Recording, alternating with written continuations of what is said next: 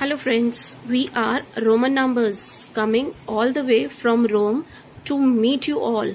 We are the 4 basic symbols of Roman counting. So let's meet us. I am I in your counting known as 1. I am V in your counting known as 5. I am X in your counting known as 10. I am L in your counting known as 50. The whole Roman counting is depend on us. So let's know more about us, friends. So students, I'm sure you are excited to know more about Roman numbers. This is your maths book, Logical Mathematics. So first of all, quickly have a look on learning objective of Roman numbers. Through this chapter, you will understand the formation of Roman numbers. Then you will be able to use Roman numbers in your daily life. The first 10 Roman numerals are I is 1, I is 2, I is 3, IV is 4, V is 5, VI is 6, VII is 7, VII is 8, IX is 9, X is 10. An interesting point here, kids, there is no letter for the number 0 in Roman numerals as it was not invented at that time. Many years later, an Indian mathematician introduced 0 in our number system. Do you know, kids, Roman numbers are not very famous in our India. Why? Because there are many rules which we need to follow to read and write Roman numbers. Rule number 1 is when a symbol is used more than once, we add its value the number of times it is repeated to get the number. Let's see an example. I equal to 1 plus 1 equal to 2. X equal to 10 plus 10 plus 10 equal to 30.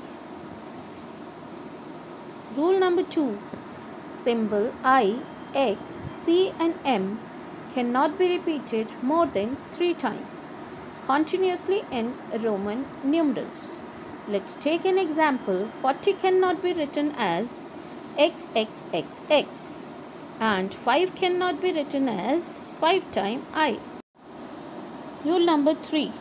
Here, when a symbol of smaller value is written to the right of a symbol of greater value, the smaller value is added to the greater value.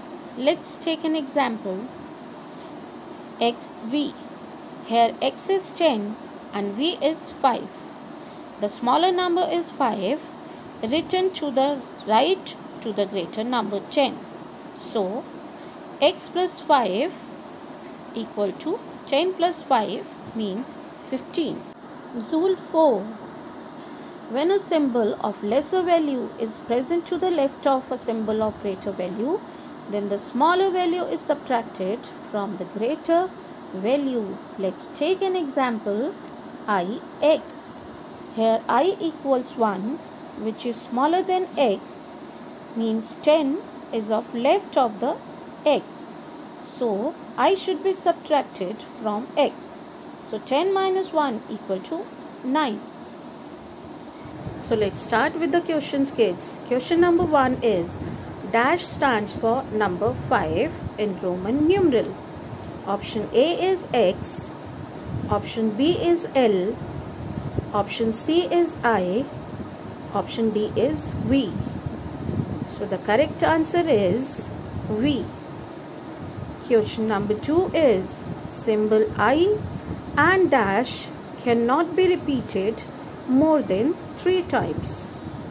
Option A is V, option B is X, option C is I, option D is none of the above. So the correct answer is option B, means X. Question number 3 is L stands for number dash. Option A is 5, option B is 50, option C is 100, option D is 1000.